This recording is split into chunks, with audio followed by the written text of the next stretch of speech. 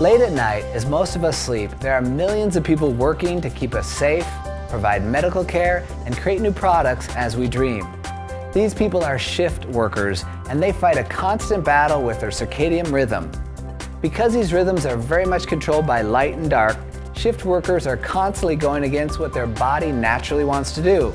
The result is a condition called shift work disorder, which can cause excessive sleepiness, fatigue, changes in endocrine function, cardiovascular disorders, depression, and weight gain. When treating shift work disorder, consider using bright light therapy before medications. Bright light improves wakefulness, attention, and concentration. Recommending bright light therapy in the early part of a night shift will help promote sleep after patients complete their shift. For more information, visit our website,